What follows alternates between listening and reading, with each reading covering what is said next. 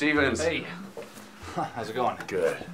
Thanks for taking the time out of your busy schedule putting hackers behind bars. Yeah, well, no problem. It'd be good to help you revamp security around here, prevent some future attacks. So, where do we get started? Well, you said you already started to crack down on your security within all your systems and network, right?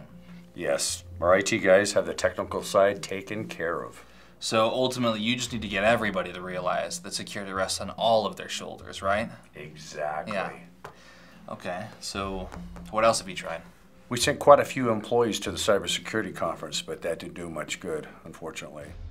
We've also tried to implement BYOD policies and computer security standards, but it feels like no one is taking it seriously.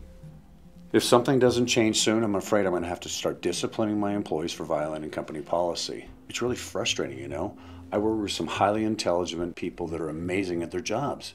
I don't want to feel like I have to babysit them. No, I get what you mean. It makes sense. That's why your first step should be setting up your core work group. You got to think who are the individuals that are going to be able to pull this off and make it a success.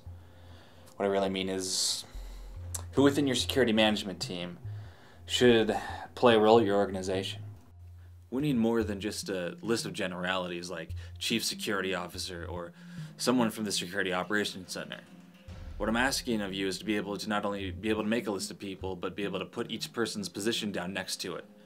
Also think about when you are implementing a CSC program that you need to first understand the end result well enough to select the correct people. Okay, but why would putting the name down matter? Because the position isn't all that matters. I mean, yeah, it does matter to some degree, but what you really want to do is select people that you know are going to care about what you're doing. They're not going to just kick all these regulations to the curb the second that you're not watching. I know exactly what you mean. I can think of a couple people right now would like nothing more than to get rid of this whole idea.